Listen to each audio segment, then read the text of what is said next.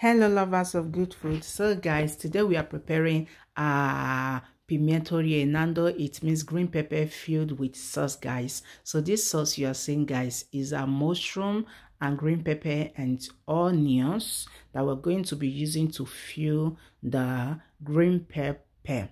So this other sauce, guys, contain carrots, onions, green pepper, and the puro. Yeah, and so this we are going to titura in Spanish say titura, which means we are going to blend this. So after we finish assorting that sauce, so we just blend it. This is the turns out. This is the liquid, guys. This liquid is yummy. It's yummy. It's really lovely. It's lovely and it's lovely, guys. So now we are coming to our pork. Yeah, this is from pork meat. This is pork leg, pig leg. So we are going to be using it as a filling. We just boiled it before and then we remove all the meat from the bones. So we separate the bones from the meat and now we mix it with the mushroom that we have assorted before. So we are assorting everything together. So guys, now it is time to fill in the green pepper, to fill in all the sauce inside the green pepper. Let's go.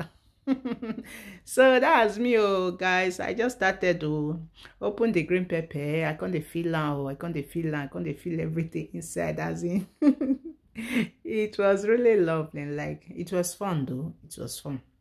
So I can't pump the thing or the pump, and you know now, like say you want the design cake now, like say you want the design cake, that kind of thing. So I can't pump for inside the green pepper. So I can't pump and based on say that green pepper, so we don't fit toast them before, and the green pepper we can't see remove the skin of the green pepper after we don't toast them. You see, and say this green pepper now can't be like say they break the tear for the outside. So now we can't use toothpick, we can't use anti-hole now, we can't use toothpick, we can't really use anti-tire where so that's me all those things.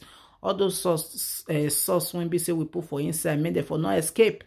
We're gonna use green pepper, we're gonna use anti-tie and well. After we don't tie and well. The next thing now to come fry and you know what thing, guys, as one can fry and now we can seal so that everything not go escape. We got to use flour